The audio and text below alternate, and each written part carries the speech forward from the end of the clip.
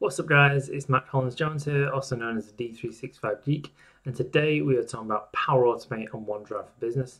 We're going to look at the action which is find files in a folder.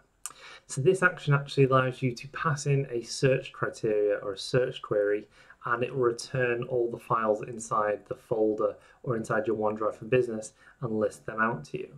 So this could be used if you need to find certain certain file names or certain files that contain a certain piece of data or contain a certain key phrase, and then return those things to you. So let's take a look at it today. So I'm in my flow. I've got my OneDrive for Business here. I do have a trigger, but I'm actually just going to test from my my previous runs to make that a little bit easier. And I'm going to click on New Step, and then I'm going to type OneDrive for Business. Once it wants to catch up and have a thing about it today. There we go. OneDrive for Business. I'm going to scroll down until we get Find Files in Folder.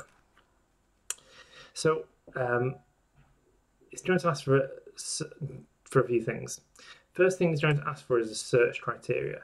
So this is the query that we want to then search inside of OneDrive for. So you could have this being the name of a file or its extension, for instance. And what this is going to do is it's going to search for that. So in this instance, I'm just going to write the letter T in. And what I want it to do is return any items with the letter T in the title. So then the folder, we now specify a folder. So in this instance, we need the friendly file folder name. So we're going to choose Power Automate folder. So again, it's the friendly file format, not the one with the starts with the path one. So we're going to choose that, and we're just going to search inside that folder, or at least we hope to. That brings me on to the next bit, file search mode. So file search mode has two options. It has OneDrive search and pattern search. Now, if you use OneDrive search, what that's actually going to do is that's going to be like your search in OneDrive anyway, or your search in a popular search engine like Bing, of course. And that is going to search your entire drive. So even though we're specifying this folder in here, that OneDrive search is actually going to return anything inside your OneDrive for Business. So if that's what you want, then you hit search, and it doesn't really matter what the folder is. But what I'm going to do is I'm going to choose pattern. So what pattern does is that actually sticks it into like only the folder that you're looking at, and then uses your search criteria to then return the results. So I'm going to choose pattern in this case. We can also specify a number of files to bring back. As I hovered over there, it says max count of 1 to 100. So we have a minimum of 1, a maximum of 100. It defaults to 10, and that'll be fine in this instance. So I'm just going to choose test. I'm going to run from my previous test, hit save and test, and then we're off and we're running. So this is looking at my OneDrive for Business folder, so this Power Automate folder here, and we're going to find anything with the letter T in it. So I'm expecting a lot of these files to come back. So if I go back to my OneDrive Business, my flow for my OneDrive Business, you can see here. So we've got a couple of things. So the first thing it's found is it's actually found the folder Stop Looping, because it has a T in there. So if we scroll down a little bit more, we can then see it's also got my customer order zip, because again there's a T in there. We've got my document in there, and we've got all the other things that we've got in there. So we've got like a list of items that we've got.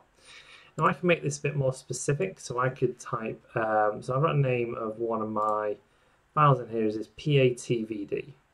So if I type in PAV into here, it's the name of one of my files, I can hit test, and I can search, just run the test again, and this time it should only return a single item, I believe.